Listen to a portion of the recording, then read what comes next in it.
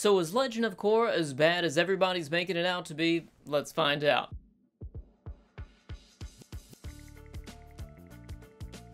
So today we're going to be talking about Legend of Korra, the infamous anime that follows up to our beloved Avatar: The Last Airbender, the series that really did everything that it needed to and so much more. I really love my Avatar, and Legend of Korra is basically the series that wasn't needed and probably wasn't wanted. I can imagine a lot of people really wishing for a follow-up series to Avatar: The Last Airbender, but I can guarantee you what they had in their head, it wasn't Legend of Korra. I can tell you that. So I just want to get this out of the way and say that pretty much everybody is on consensus about this anime and saying that it is shit. I've seen several reviews of people saying it is shit. And I feel like I'm one of the few people on YouTube that does anime that really understands what a shit anime is, because this is definitely not it. I've peered into the abyss, and the abyss has peered back into me, and I've seen stuff like Super Kid, Daitron 5, I think that's what it's called, a bunch of Korean knockoffs. I've seen some really terrible anime. I go out of my way to watch the stuff. Call me a glutton for punishment, but I think it's kind of funny, and I like to share the laughs with you all. But this is definitely not a shit anime, because I've seen it, and this is definitely not it. However, at the same time, I'm not very motivated to put my usual amount of effort into this video, because normally whenever I do videos, it's either a show that is good, even if it is a 6, I will still put effort into doing the video because I want people to watch it for whatever specific reason. I want them to watch the show, or if it's terribly bad, I want people to watch the video and get a good laugh or get a good understanding of why I laughed at it. So, Legend of Korra, everyone's already made up their mind. Everyone's already seen Avatar: The Last Airbender. If you haven't, then Legend of Korra has zero watchability for you. Do not even attempt to go watch Legend of Korra unless you've seen Avatar, because there are things that are spoiled in it. You are basically just shooting yourself in the foot if you try and watch Legend of Korra without watching Avatar. But pretty much everyone who has already seen Avatar has already made up their minds about it. Either they've decided that they do not want to watch Korra under any circumstances, they've decided that it's one of the worst things that they've ever seen, or they decided that it's just alright. And really, I don't think what I'm saying in this video is going to change a whole lot of opinions about that, but I just wanted to catalog my experiences with watching the show. So let's talk about some of the major differences between Avatar: The Last Airbender and Legend of Korra. First of all, everything. Legend of Korra is basically night and day in comparison to Avatar: The Last Airbender. Everything is really different, and if you've never seen it, then, I mean, if you're coming into this expecting it to be Avatar: The Last Airbender, don't, because you're really going to be disappointed by that. And I really want to push that point. Like, if you've never seen the show, which I imagine everybody's already made up their mind about this, if you expect it to be like Avatar, you're going to be disappointed. But if you just lower your standards as far as you could possibly take them, I think there's some enjoyment to be had here. But some of the big comparisons between the two are that Avatar: The Last Airbender is 3 seasons. Each season is just a little bit longer than Korra, but all of the seasons actually tie together in one massive story where they're doing everything at once. You've got Avatar Aang, who's adventuring across the world trying to master the elements while they're also at war with the Fire Nation. But Legend of Korra is 4 seasons. Each season is a little bit shorter, and each season basically has this one major villain that they have to deal with, or a group of villains that they have to deal with within that season, and it doesn't carry over, despite the fact that there is one long story that is carrying over between all of the series. I mean, all of the seasons of Legend of Korra. It's definitely something that I feel is better in short bursts. Like, you can watch a season 1 week and go watch something else, come back and watch another season. It basically works like that. Whereas Avatar, that is like a straight up binge-worthy, just watch the entire thing and realize, like, hey, where did this beard come from, you know? It's one of those shows where you can just lose yourself in. Legend of Korra is definitely not that. The world is also very different in Legend of Korra as well, because in Avatar: The Last Airbender, everything was incredibly Eastern. You had the Southern Water Tribe. They were basically like Eskimos, which doesn't really count in what I'm saying about it being so Eastern like that, but you also have the Fire Nation, which was basically like Japan. You had Ba Sing Se, which was the Earth Nation, or part of the Earth Nation, that was actually very much like China. And all of that influence, I felt, kind of went away in Legend of Korra, because even cities that are very memorable, like a lot of the Earth Kingdom, they've actually become advanced, and there's also various other kingdoms as well that are, they're incredibly modernized. Like, some of them look like New York, for example.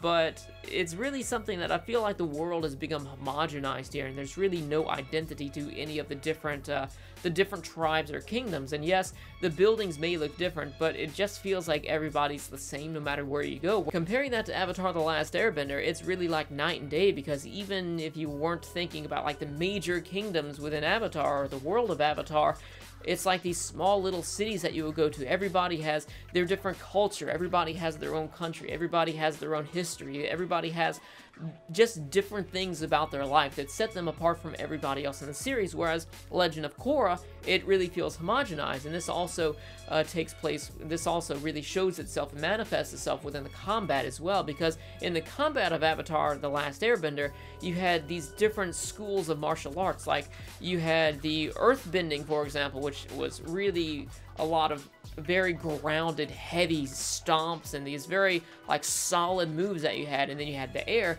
which was a lot of like very flowing, like soft moving abilities that could allow you to get behind your opponent and fight them. And then you had, basically they were all various different forms of kung fu. But within Legend of Korra, I really don't see any emphasis on the martial arts itself. Yes, they're still doing martial arts, but it's just not the same, and I really don't see any difference of style between the people who are using the different elements. Like, say for example, in the very first few episodes of Legend of Korra, you'll see that they're actually they're bending as a sport. You've got firebenders on the same team as earthbenders, on the same team as like waterbenders doing this sport, and there's really nothing special about the different techniques that they use, aside from the fact that they harness energy from a different element, and that's something that I really did miss coming over from Avatar: The Last Airbender. Another comparison to Avatar: The Last Airbender is that Legend of Korra tries to be much more mature in comparison to Avatar, and I felt like Avatar was fairly mature for something, because it started off being like a kid's show for me, but in the end, there were romances, there were a lot of drama, and just a lot of suspense that was going on within the show that really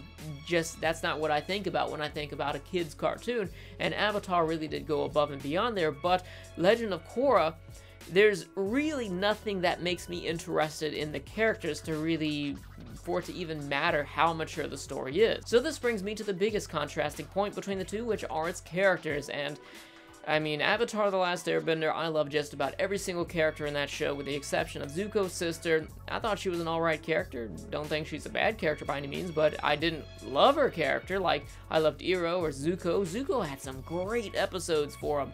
Everybody had great episodes, but Legend of Korra, I didn't like any of the main characters there. I really didn't care about any of them, and the only characters that I really was interested in the most were like either villains or side characters, like tertiary characters, or carryover characters from Avatar: The Last Airbender, such as we had Toph, we had Katara, and we also had Iroh there, and they don't take up much screen time whatsoever. They probably get like 10 minutes of screen time in the entire series, which is fine.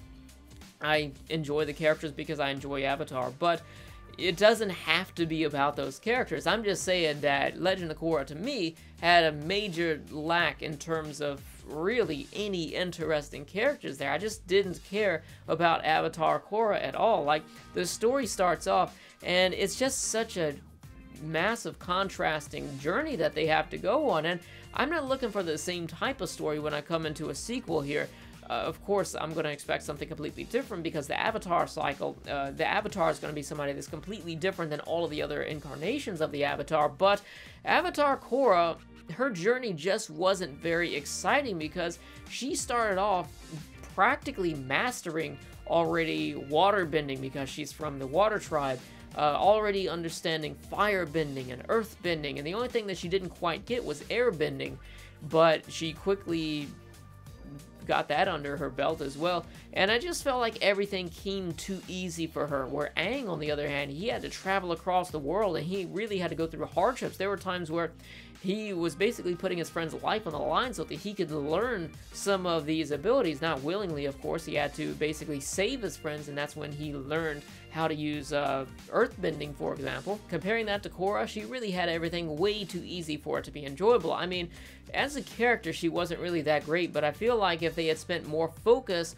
on the conflict that she was dealing with here, then I would probably enjoy her struggle just a bit more. But considering that she's already being taught these amazing bending techniques from just world-class teachers here, and then she gets her bending abilities taken away, or really anything. She will get the avatar cycle broken, and every time she gets into any sort of conflict, all she needs to do is close her eyes, a few glowy things will happen, and 15 seconds later, Deus Ex Machina, and victory ensues. The only time that I really felt like there was any real conflict for her was when she was in the wheelchair in the beginning of season 4, I think, where she had the mercury within her body, and that part, I actually liked that, where she had to go on this journey, she had to find herself and realize, kind of like her meaning of life, basically. She had to go out, she met with Toph and everything, so I actually liked that part, but everything else, for the entire 4 seasons, there really wasn't a whole lot of conflict. It just felt like a lot of Deus Ex,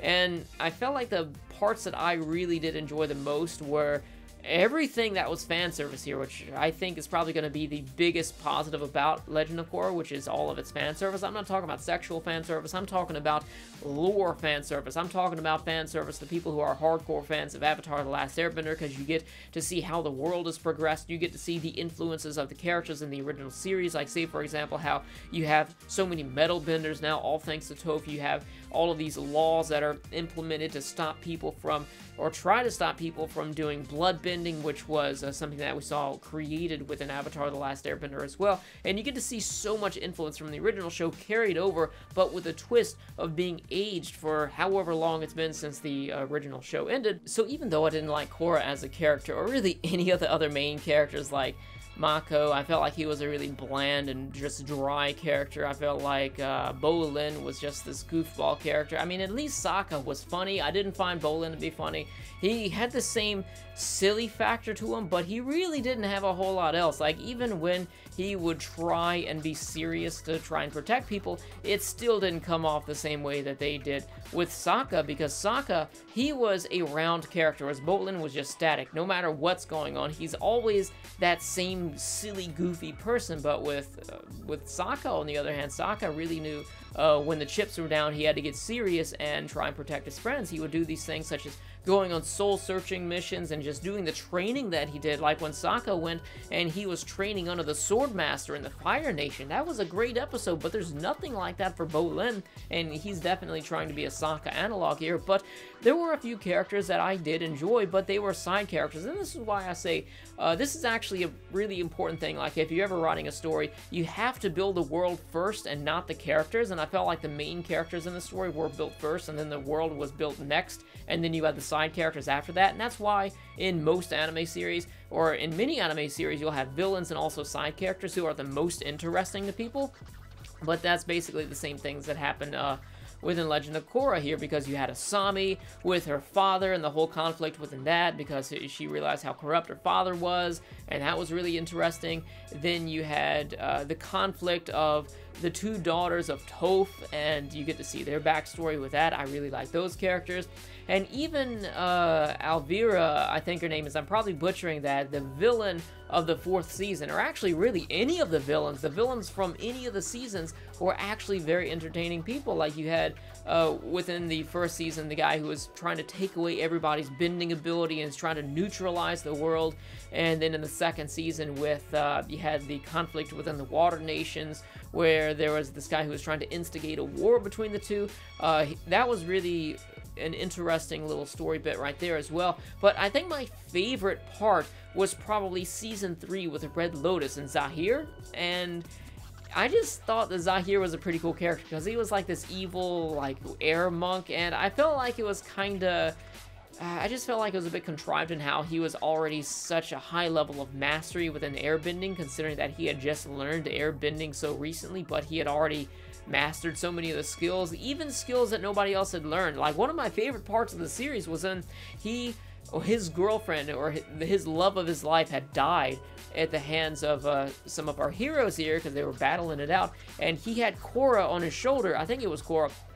and he had this wind amulet that had this secret incantation to learn this special move, and it was something like step into the void and just let everything go, and it's basically like what Avatar Aang was doing in the first season and just releasing himself from worldly desires, and he jumped off the cliff, but he flew away. It kind of felt like something out of the Matrix the first time that we got to see Neo fly there.